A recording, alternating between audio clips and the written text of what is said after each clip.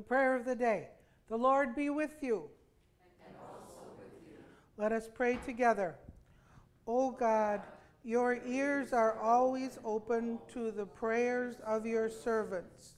Open our hearts and minds to you, that we may live in harmony with your will and receive the gifts of your Spirit, through your Son, Jesus Christ our Lord.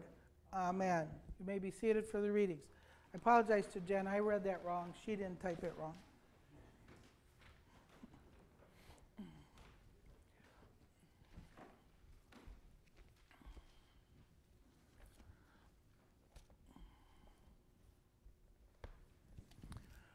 Our first lesson this morning is the Old Testament lesson from 2 Kings 4:42 to 44. A man came from Baal Shalisha, bringing the man of God 20 loaves of barley bread baked from the first ripe grain, along with some heads of new grain. "Give it to the people to eat," Elisha said. "How can I set this before 100 men?" his servant asked. But Elisha answered, "Give it to the people to eat. For this is what the Lord says, they will eat and have some left over." Then he set it before them, and they ate, and they had some left over, according to the word of God. Here ends the first reading. Our second reading is the epistle, Paul's letter to the Ephesians, chapter 3, beginning with verse 14. "For this reason I kneel before the Father, from whom his whole family in heaven and on earth derives its name. I pray that out of his glorious riches he may strengthen you with power through his Spirit in your inner being, so that Christ may dwell in your hearts through faith. And I pray that you, being rooted and established in love, may have power together with all the saints to grasp how wide and long and high and deep is the love of Christ, and to know this love that surpasses knowledge, and that you may be filled to the measure of all the fullness of God. Now to him who is able to do immeasurably more than we all ask or imagine, according to his power that is at work within us. To him be glory in the church and in Christ Jesus throughout all generations, forever and ever. Amen." Please stand for the gospel reading. Our gospel this morning is from John chapter 6, verses 1 to 21. Sometime after this, Jesus crossed to the far shore of the Sea of Galilee, that is the Sea of Tiberias, and a great crowd of people followed him because they saw the miraculous signs he had performed on the sick. Then Jesus went up on the hillside and sat down with the disciples. The Jewish Passover feast was near. When Jesus looked up and saw a great crowd coming toward him, he said to Philip, "Where shall we buy bread for these people to eat?" He asked this only to test him, for he already had in mind what he was going to do. Philip answered him, 8 months' wages would not buy enough bread for each one to have even a bite." Another of the disciples, Andrew, Simon Peter's brother, spoke up, "Here is a boy with 5 small barley loaves and 2 small fish, but how far will that go among so many?" Jesus said, "Have the people sit down." There was plenty of grass in the place, and the men sat down, about 5,000 of them. Jesus took the loaves, gave thanks, and distributed to those who were seated as much as they wanted. He did the same with the fish. When they all had enough to eat, he said to his disciples, "Gather the pieces that are left over. Let nothing be wasted." So they gathered them and filled 12 baskets with the pieces of the 5 barley loaves left over from those who had eaten. After the people saw the miraculous sign that Jesus did, they began to say, "Surely this is the prophet who has come into the world." Jesus, knowing that they intended to come and make him a king by force, withdrew again into the hills by himself. When evening came, his disciples went down to the lake, where they got into a boat and set off across the lake for Capernaum. By now it was dark, and Jesus had not yet joined them. A strong wind was blowing, and the waters grew rough.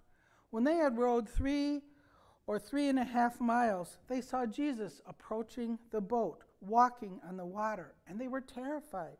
But he said, "It is I, don't be afraid."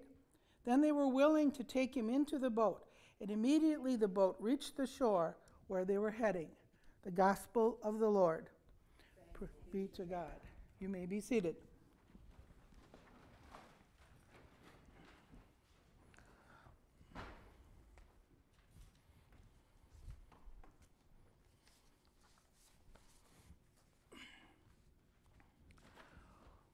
When Jesus walked our earth in his human body, people knew he was right there with them, even if they did not always accept that he was God.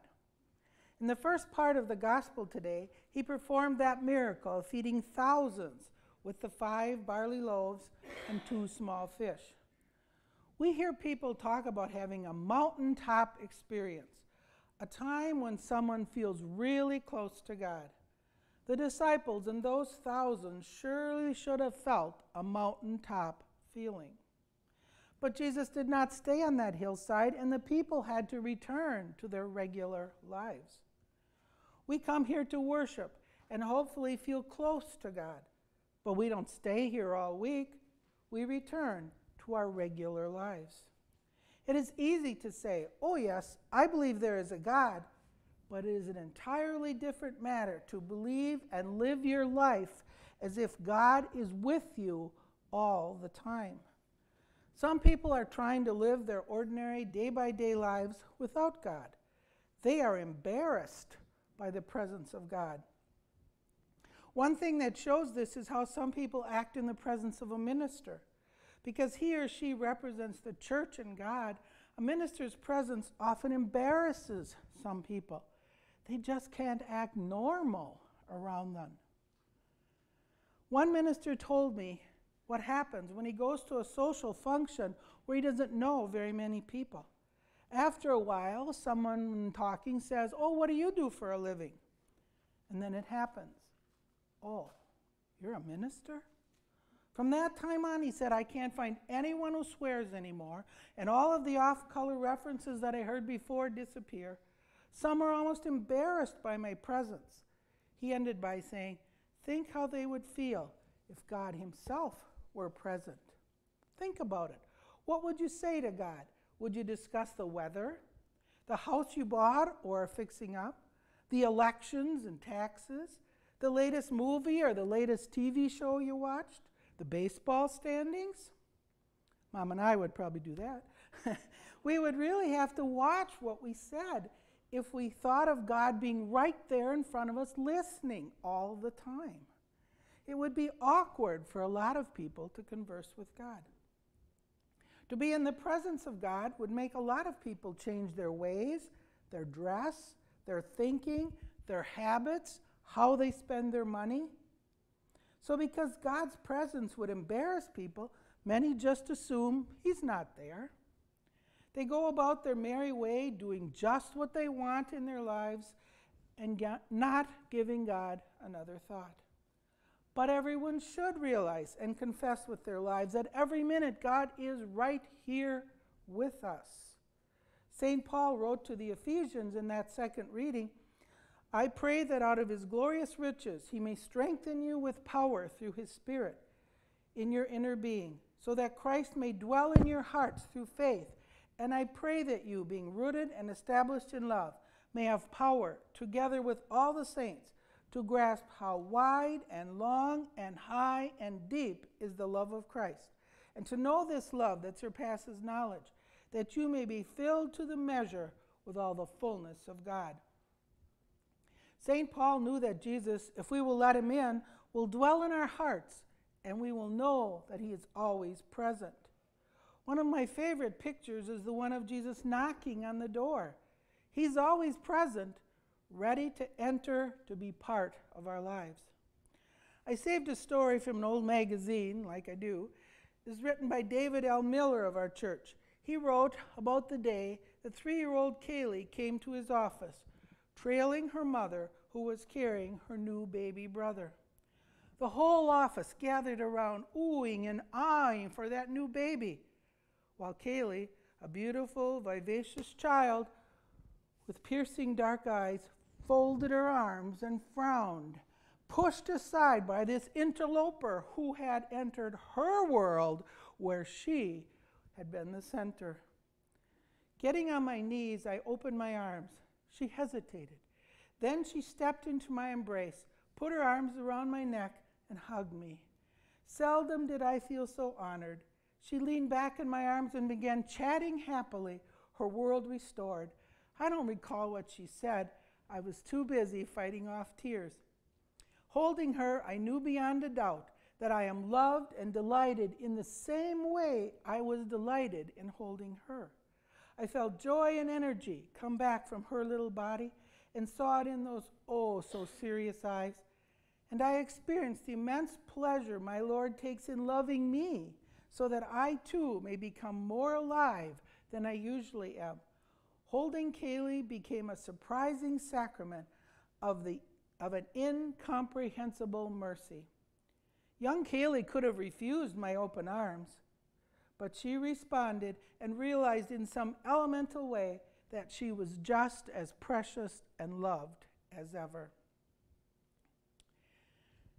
What if we lived all of life that way? What if we met each challenge or anxiety, whether working our jobs, taking on a tough situation, living with conflict, facing the loss of a loved one, over our own health, with the awareness that the loving mystery we call God delights in blessing us?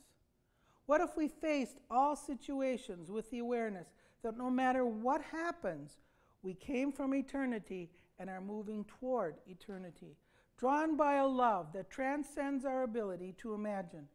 What if we truly felt that in life and death we are the Lord's? We would feel safe, even in the most trying circumstances and death's terror. We would know that we rest in God's arms. This knowledge would rip from our hearts the loneliness that haunts us, for we would know that we are never alone. Our spirits would no longer be narrow, pessimistic, suspicious, but they would be open, expansive, soaring, and confident. We would know that we are intimately connected to the creative, loving mercy from which the cosmos springs. This is the life God offers us through our brother and Lord Jesus.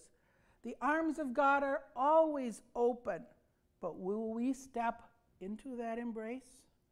At the end of the gospel reading for today, the disciples were in a frightening situation. They were in their boat in a storm on the sea.